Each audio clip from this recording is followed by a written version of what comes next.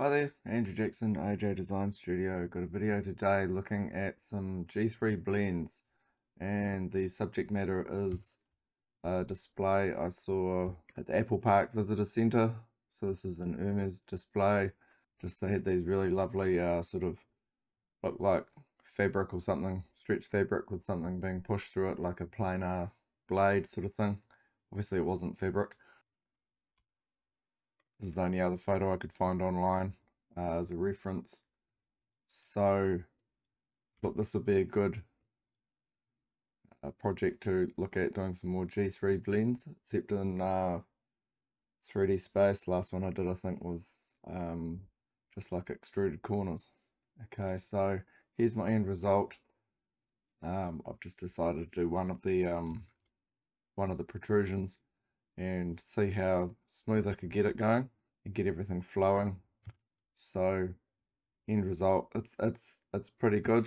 One little bit that I couldn't get quite as nicely as I wanted. There's a little depression here, but anyway, I only have so much time I'm going to spend on this. So I'm just going to, let's just have a look at the form first. So tricky area was up this end here where the curvature increases, and also down this end here, like deciding, okay, if this was like a planar, like a blade or a sheet of something being pushed through something, would it suddenly stop? So it sort of runs out just a little bit here.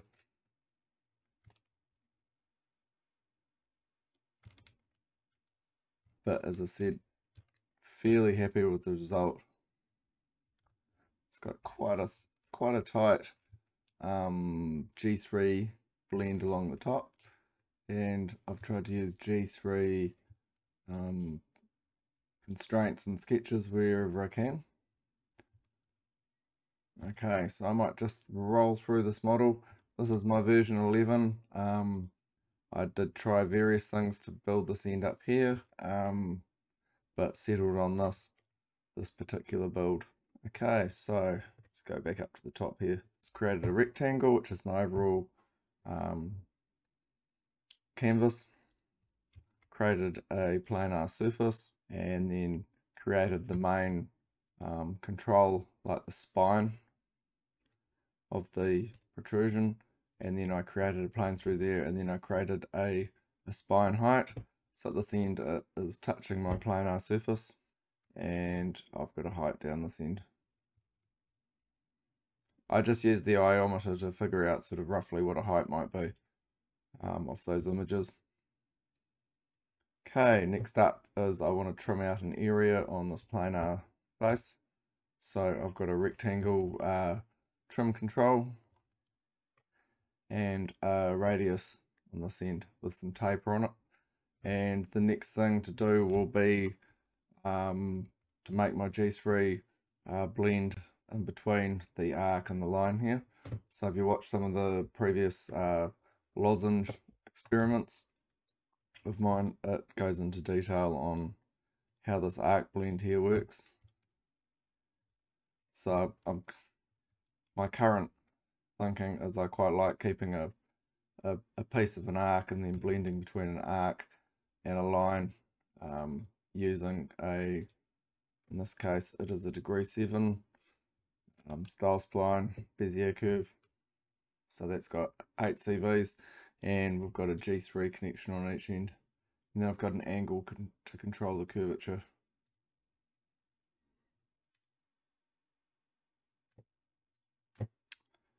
Next up, I've extruded that and then mirrored that across and knitted those together, and then used those to trim out a hole in my planar face.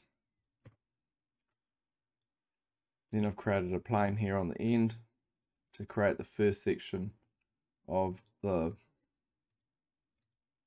main side surface, I guess you call it.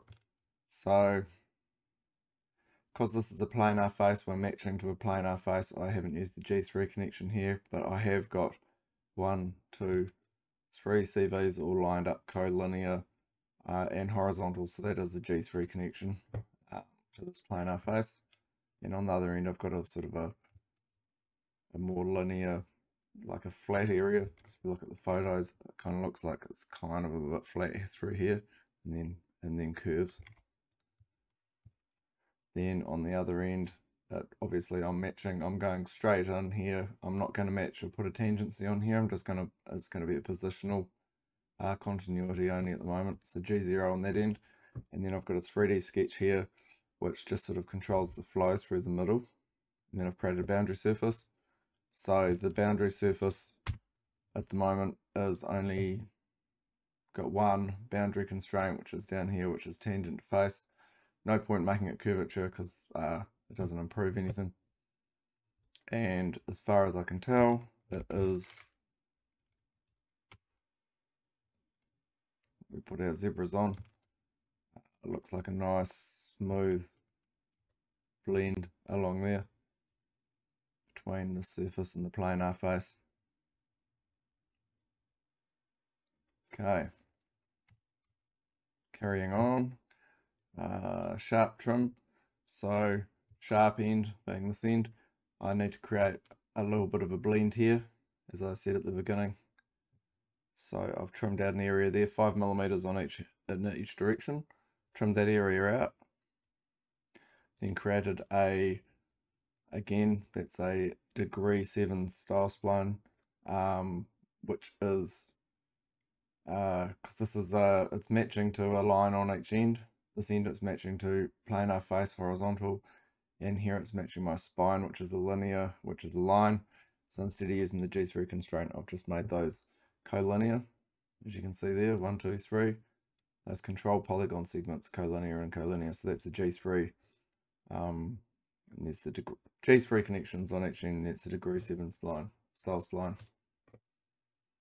Okay, fill surface.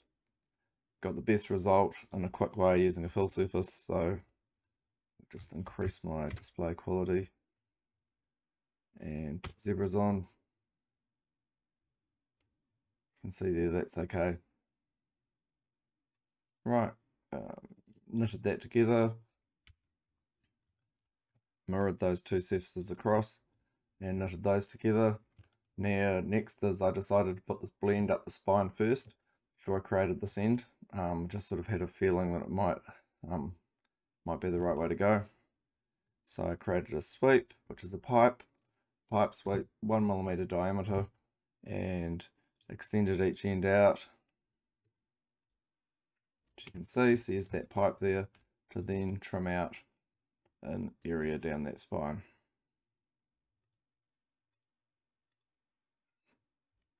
Like that. Okay, and then I've just created some planes. That's it at each end, because I'm going to create some sections. I'm going to make a blend along this length there. Okay, so section on that end, and another section down this end. And the sections again, they're a degree 7 bezier style spline with 8 CVs with a G3 connection on each side to an intersection curve running through these faces. Okay. And then I created some sections down the middle as well, because I was not getting very good tangent continuity along these boundaries. So I had to add in a few more sections, 1, 2, and 3, as you can see there, 1, 2, 3. And then created a boundary surface. The boundary surface, when I was checking it, as I said in Rhino, it was deviating by half a degree off tangent along these edges, which wasn't great, so that's why I had to throw those extra sections in. Okay, then I had to trim this end back because there was some of the old boundary surface wobble happening in the end here.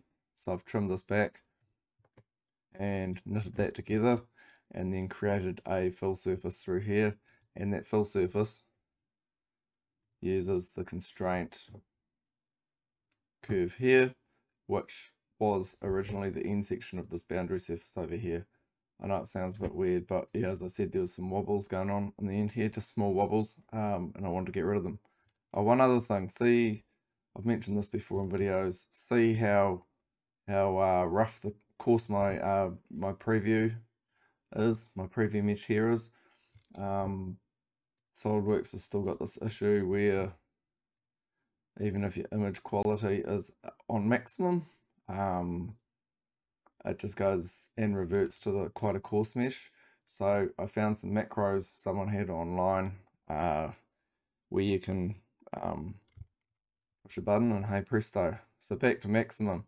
But I just had to join two of the macros together, one of them to set it to the lowest setting and then the next one to set it back up to the maximum, because otherwise it was going to be two. I had to run two macros, so I've just got one instead. So every time you do something in SolidWorks with surfaces, it seems to put it back to the coarse mesh. So then if I want to look at it, I have to push my macro button. Okay, next up, this end here, so tricky. I wanted to carry this section here on the end around to being a center section through here, but I couldn't run this as a revolve because this outside boundary here is actually its G3 connection through this area here. As you can see between that line there and that line there, that's a degree 7 style spline. So I created a revolve using most of the spline here, except moved the end point here out to meet the arc, which is here in my rectangle. So had to meet that point there instead of this one here, which is the style spline, and then just use the revolve to move that section around, as you can see there. So that's a revolve, and then I've basically converted entities this edge here, so that's the only use for that revolve, so I'll hide that. Okay, then I've created a few lines here to use as control for sections because I want to create sections through here. Okay, and I've also wanted to cut back these areas here back to where my degree 7 style spline ends here, because I don't want to, otherwise we're going to have a nasty G1 connection here if I don't trim these surfaces back. So that's what is happening here, and delete face. There we go. Okay, now it's time to put these sections in. So I've got two sections, as you can see. Both of them are running through, piercing through that converted entity of the revolve. And there's my upper section here. So again, these are G3 connections to intersection curves. Curves intersecting through these two surfaces. So that's a boundary surface. I'll just show you how I built that.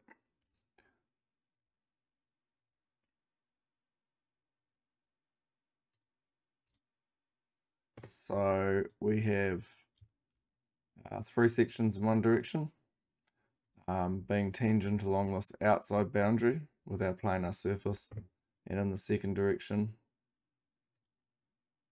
it's forgotten one again, tangent face, keeps forgetting it.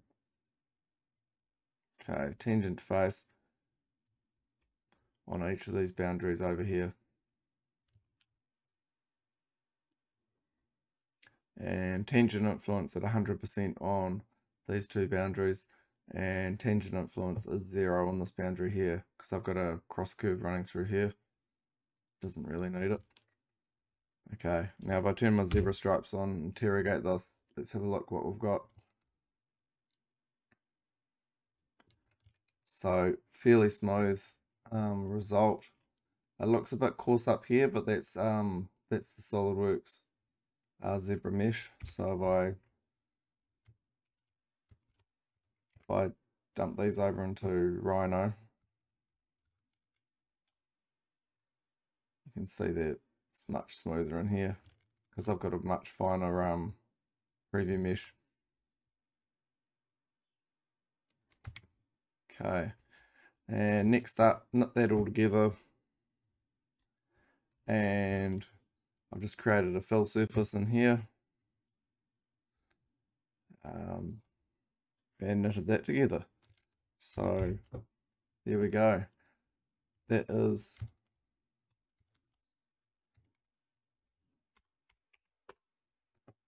my Hermes clone modeled in Solidworks. Did that in 2020, trying to do G3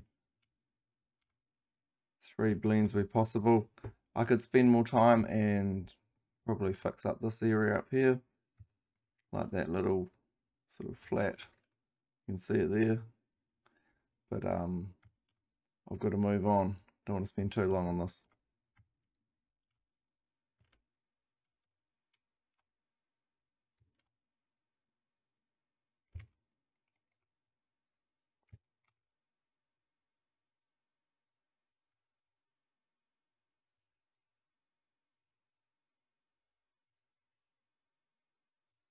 Try and get the light played across it a bit better.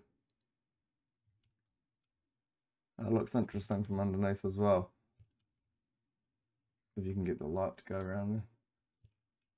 Yeah, so that's G3.